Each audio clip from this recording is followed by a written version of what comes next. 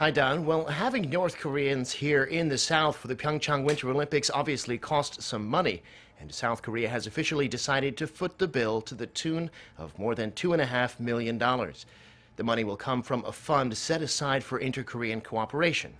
Our Ji Myung-kil explains.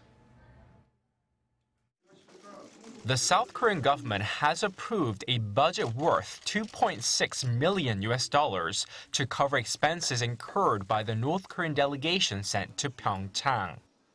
The expense include accommodation costing $1 million, ticket fees at $930,000, transportation costs of over $90,000, and so on.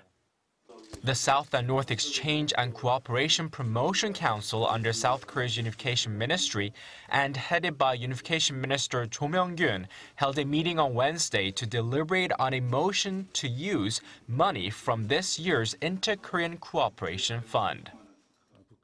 Through the PyeongChang Olympics, North Korea had the chance to communicate with the international community and promote peace on the Korean peninsula.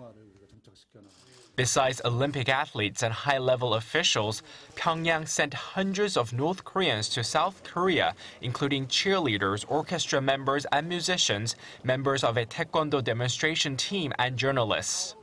The South Korean government plans to hold another meeting concerning the participation of North Korea with a delegation of roughly 150 members at the PyeongChang Paralympics to kick off in March. During a high-level meeting early last month, the two Koreas agreed that Seoul will provide convenience for the North Koreans attending the Olympics.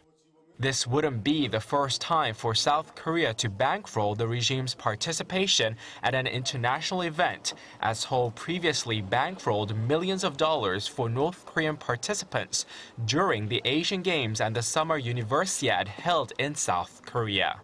Ji Myung-kil, Arirang News.